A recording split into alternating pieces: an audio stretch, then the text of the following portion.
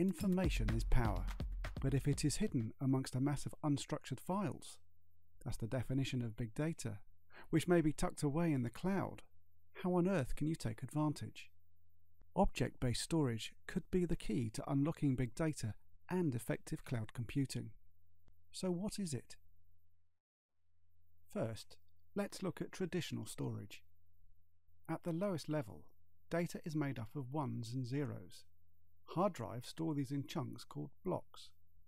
An operating system, like Microsoft Windows or Linux, can combine blocks together to create files. The operating system has no understanding of the nature of the files or what is in them. This is left to the applications, but they only understand specific file types. To make it easier for applications and users to locate files, they are stored within a file system. The exact root and branch location for each file is determined by each application or user. Object stores enable information about each file to be stored with the file, thus creating what is called an object. This is called metadata and tends to be in the form of text and numbers, which can be read outside of the originating application. It's like iTunes or Windows Media Player. To access music, you simply look for artist, album title, etc. A key field within the metadata is the hash checksum. This is a stamp of validity for the object. Unlike any other type of storage device like SAN or NAS, object stores know if an object is changed, corrupted or deleted based on the hash checksum. The data carries its own integrity. The system can be set to keep, say, 2 copies of each object. Now, lost objects can be regenerated. The system is self-healing. Objects don't sit in a root and branch file system. They sit within a flat container. Object stores are highly scalable, using a scale-out architecture. Once the capacity of a node is approached, another can be deployed, and another, and so on.